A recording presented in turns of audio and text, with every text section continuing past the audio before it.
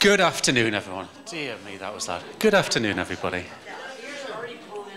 So, if you're a member of this community, the Open Recognition is for Everybody community, could you just raise your hand? There we go. There's a few people, thank you. The rest of you are going to join. So I'm here to tell you about something called BadgeWiki and something which we're doing with BadgeWiki. We've been fortunate to have some help from Participate, so thank you for that. We've been maintaining BadgeWiki for quite a few years now, for about 7 years, ever since we've had the co-op. And recently we've done some work together with this community through some working groups. And we want to create this toolkit around open recognition. And what we're talking about today is version 0.1. And the reason that we want to do this is because we recognize that everybody in this room and beyond is coming at open recognition from a different angle. Some of the people in this room are absolute experts. And some people, it's the first time they've really ever heard of this concept. So we want to give people different paths and different ways into this. So all I'm going to show you today is really quickly where we're at and ask you to come and have a look, maybe use it, and maybe get involved with the development of it. So this is BadgeWiki. You can go to it just by going to badge.wiki on your device. And when you go there, on the left-hand side, you'll see this link to the Open Recognition Toolkit. And if you click on that link, you'll be taken to this bit. And this doesn't look like much, but it's a way into the toolkit itself. So let me show you around that really quickly. There's different sections to it. So the first bit is about, I want to know more about open recognition. That just gives you an overview of what open recognition is and some kind of resources and some explanation. The second bit is if you want to be recognized yourself. So there's not loads of stuff out there for people who want to be recognized. It's usually for the people who want to do the recognition to other people. And that's the third section, the people who want to recognize others. And the fourth section is really just a place where we can dump resources. So if we click on this one here, I want to be recognized, it takes you to this section, including some wonderful imagery from Brian Mathers, who's a collaborator for our co-op. And it goes through different levels of recognition, some work that Philippe did when we were in Denver together, some benefits of open recognition, and the different kinds of ways in which you might want to be recognized, the kind of things you'd want to be recognized for. So if you're working with someone who's having trouble understanding why open recognition is a thing, this might be something you want to show them. If you want to get involved in the community behind this, then please do go to badges.community and have a look at that. I'll put the link on the screen for that in a moment. But also join us, like get involved in this work. You don't have to have any kind of knowledge or expertise. You just need to come along and have some enthusiasm. And then if you want to give us some feedback, maybe you don't want to edit the wiki directly, you just want to kind of give some ideas, please do fill in that feedback form. It's just a Google form where you can say some ideas. And also you might want to just tell us that you're using the Open Recognition Toolkit in the work that you're doing. So thank you very much to some of the people in this room and some people who couldn't make it today, the people who have come along to the working group meetings for this Open Recognition Toolkit. It's only been over the last 3 months when we've had a chance to work together on this. So if you're interested in this, you could scan the festive QR code. You could have a look and just see what's there. You could give us your feedback, but also you can get involved. And the best way to find out about this is to go to badges.community. That will link to the ORE community. It'll link to BadgeWiki and also to the ORT. Thanks very much.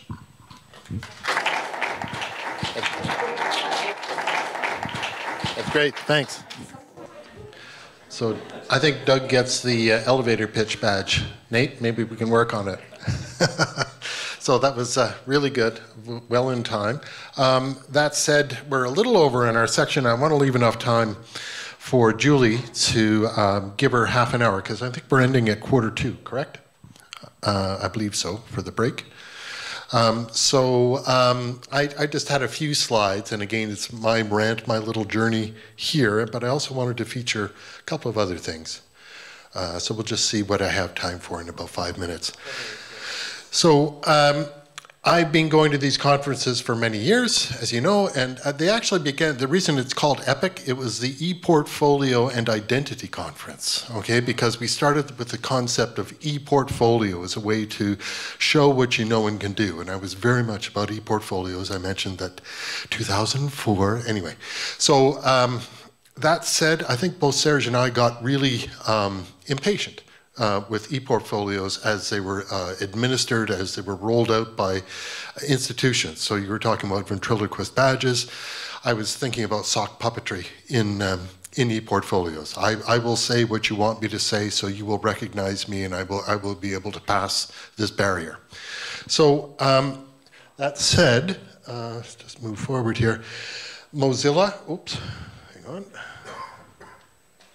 It seems to be moving by itself.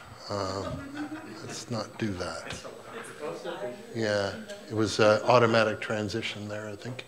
So basically to say, when Mozilla Foundation invented open badges back in 2010-ish into 2011, I was very excited by it because for me it was a bite-sized approach to ePortfolios, the concept of ePortfolio, much more accessible. So that's okay. So that's good. Okay, thank you.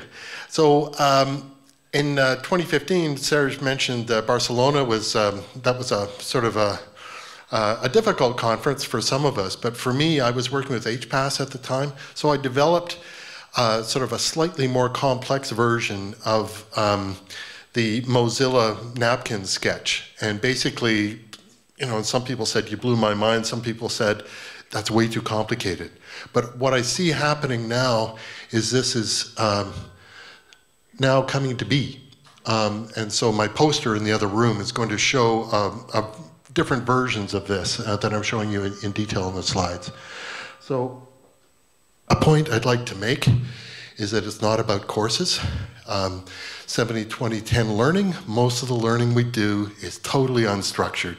It's not organized. And so why do we pretend that we can basically make a course about everything?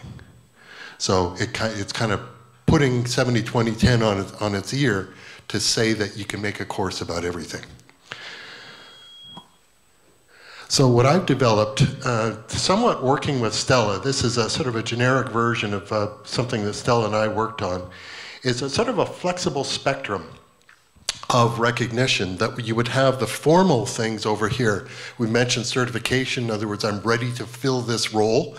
We mentioned certificates, basically assess certificates, stuff people can fail.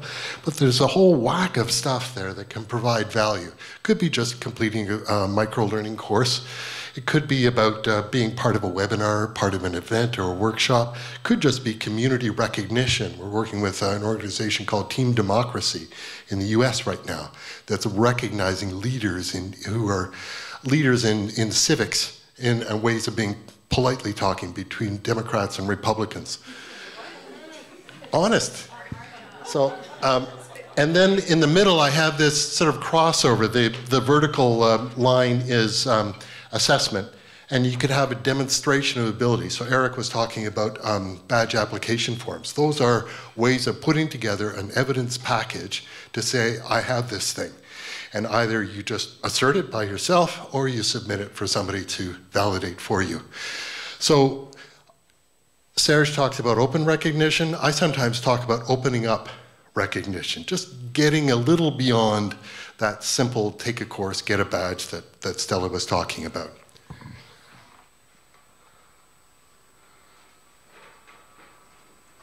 So I think I'll skip over this.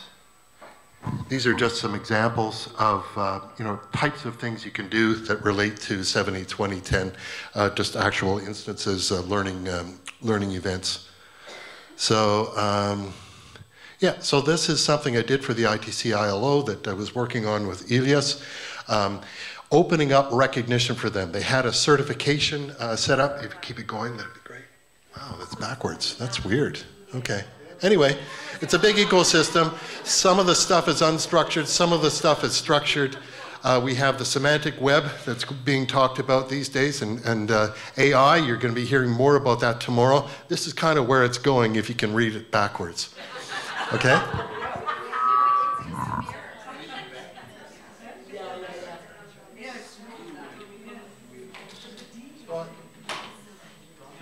I think that's it. And maybe, Julie, if you can get ready to come up here. I just wanted to leave you with this. This is just a bit of fun gamification. We talked about gamification. I think Doug is the one who's earned the virtual master quiz. You can just log on and learn this with a bit of help from Google. And then if you go to the K&K Maria Teresa Hotel, you can see the first in a QR code journey, you can make your way to the social dinner on the 17th, but it's open right now.